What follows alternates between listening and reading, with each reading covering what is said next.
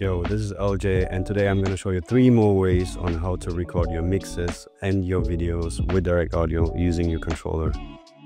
So the last time I had a lot of people commenting that the iRig was only recording in mono, or there were too many adapters used. So with these 3 methods, it's not going to be like that. It's going to be very simple with clear audio. So the way I set my controller is I just have the controller with one USB cable connected to the laptop and one RCA output to my speaker. Nothing fancy, that's it.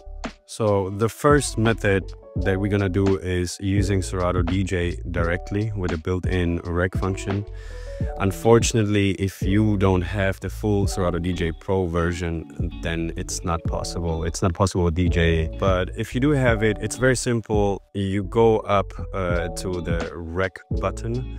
As soon as you press it, the section for recording is gonna appear, and then you just put in your settings. So the first one is basically what you want to record.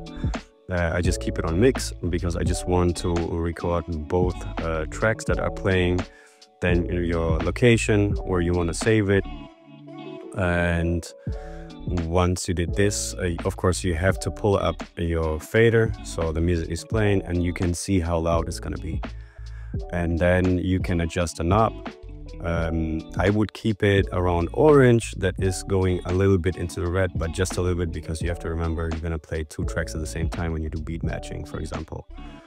Once you've done that, you can press record, and once you press record, you can see how long it's going to record, and then press record again so it stops recording, and then just name your file.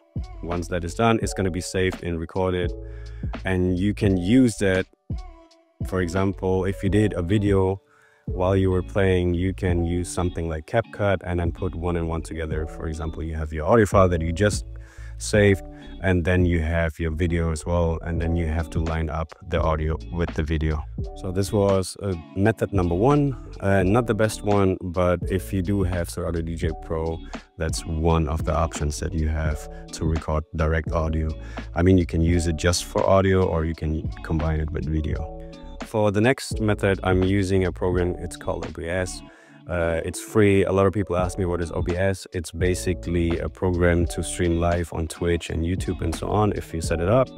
As you can see, you can press start streaming if you set it right, and you have recording as well. Mine is saying stop recording because I'm recording right now. You can go to your settings and set up everything the way you want it.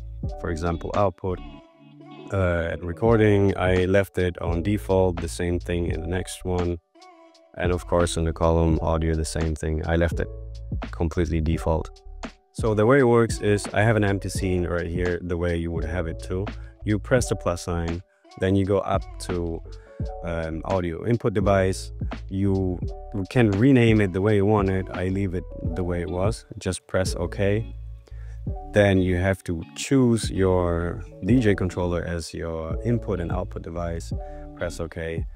And for the first time, it can be a bit loud. It depends on how you set your controller, but no worries. You can just turn down the volume a little bit in OBS. Again, turn it down until it's yellow and barely going into the red. Then next on, you click on the plus sign again. I mean, if you need only audio, then this is good enough. You can use it.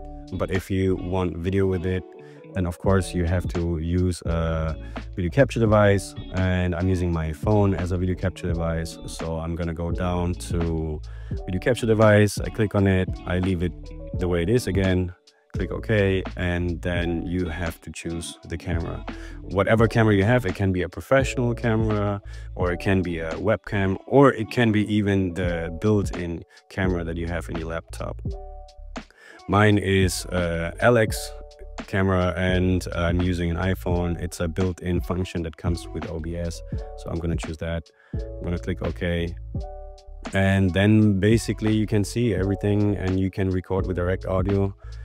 Then you can just press record, and it's going to save it wherever you want to save it. On top of that, you can actually design your screen. You can put in a logo, or you can use more than one camera, and so on and so forth. That was method number 2. So for method number 3, you actually have some options. For example, you have Audacity is completely free, and then you have FL Studio. FL Studio, I bought FL Studio because I used to do my own songs. I still do sometimes, and my mixtapes and edits. But if you don't want to buy FL Studio because it's quite pricey and not everyone can afford it, you can actually go to the website imageline.com and you can download the full version and utilize it fully.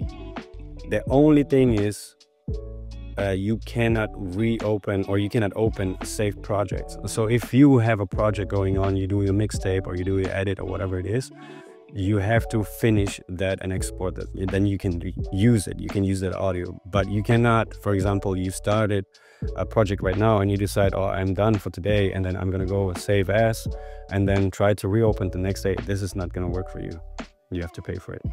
So here again, you just go to audio settings, then you choose your controller as input and output.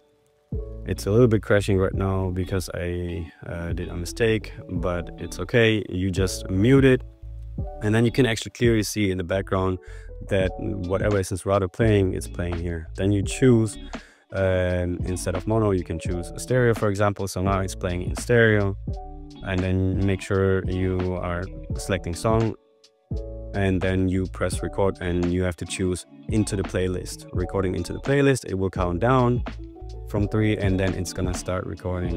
And then as you can see, you can do whatever you usually do on your controller, and it's gonna record properly. Then stop recording, and you have to change back to your laptop speakers, for example, to listen to it. So once you choose your laptop speakers again, or maybe audio interface or whatever it is, audio interface even easier, then you, of course, you still have to press play, and then you have to unmute it so you can hear it on your speaker. It's crashing, like I said, because I did a mistake at the beginning, but this is how it works. So these are the 3 ways on how to record your mixes and videos with direct audio using your controller, your laptop, 1 USB and 1 RCA output. So you have basically 2 options on how to record audio and separate video and then put it all back together, or you have my preferred version of recording, which is basically OBS, where you can record both at the same time. And this is 3 ways on how to record your mixes with direct audio and video using your controller and laptop.